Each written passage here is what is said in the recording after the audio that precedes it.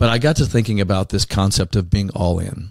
And so I want to pose this question, and we'll have a discussion about it.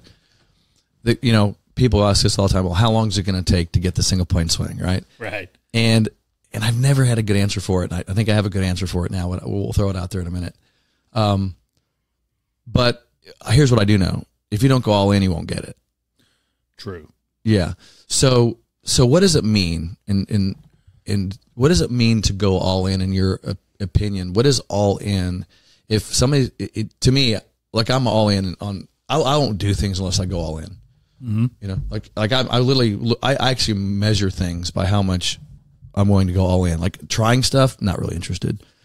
I only do stuff. I only invest my time and energy in stuff I go all in on. And then I go all in. Like I go all in, right? So to me, it's such an important part of success.